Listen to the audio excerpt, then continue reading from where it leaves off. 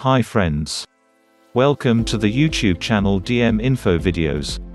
We are here today with a new interesting video to enlighten the viewers. Continue watching this video till the end so that anybody will come to know about the much unfamiliar valuable information and wait eagerly for episodes to publish regularly. Please like and comment, share, subscribe and tap the bell icon for receiving the notifications on the upcoming videos. Trust that everyone must have watched the previous videos that published. If not, please click the links given below to know them and share. Episode 4: Activities before construction. In this episode, we will look into the activities before construction information for a new project. It will speak about the feasibility study, site investigation, and design aspects under this topic. Civil engineering itself is a very vast subject and not containable in a single video. Plans to elaborate on each branch of civil engineering separately in the upcoming videos for easy understanding. Feasibility study. A feasibility study is an initial process to do while conceiving a project. It is to carry out if a project will be on a large scale or with multiple requirements of the proposal. The purpose of the feasibility study is to identify whether the project is suitable for undertaking or not. The study will be done on the areas is stated below. T. Technical. Is the project technically possible? E. Economical. Can the project be afforded? Will it increase profit? L. Legal. Is the project legal? O. Operational. How will the current operations support the change? S. Scheduling. Can the project be done in time? Real estate and construction companies will do the feasibility study to assess the viability of any residential or commercial project.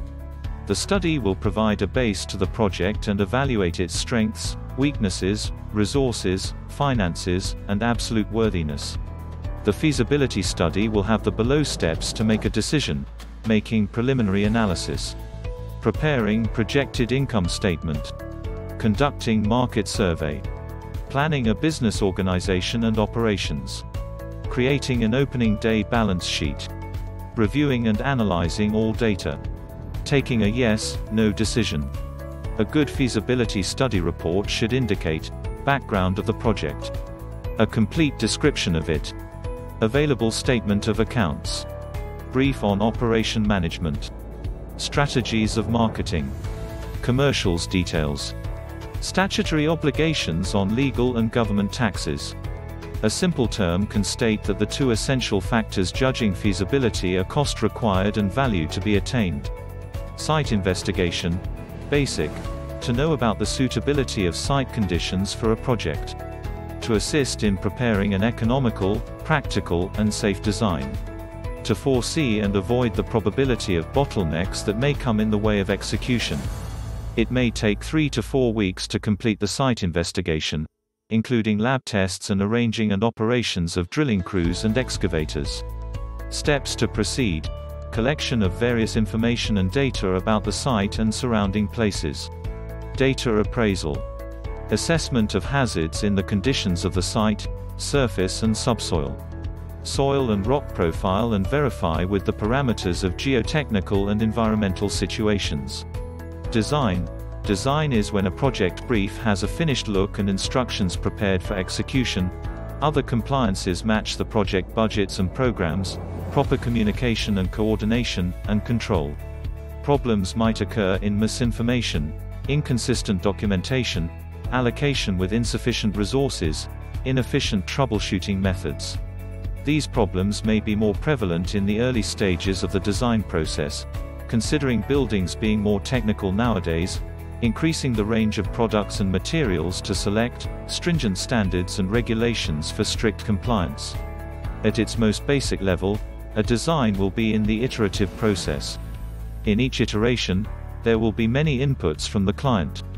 At the end of every iteration, the output reviews, and the process started again. The final decision of the satisfied client alone can take the design to the next stage. In the course of a design process, the designer will have to coordinate in the following: information from the project brief and budget, site investigations and surveys, designs and specifications, internal and external consultations and design reviews, seeking approvals from the client's schedules of inspection, tests, mock-ups, and samples, submissions to planning authorities, other statutory and non-statutory bodies, preparation of tender documents and review submissions for approval, quality control systems, providing production information to contractors and review of designs prepared by contractors, procedural setting on-site inspections, installations, testing, commissioning, client training, and maintenance.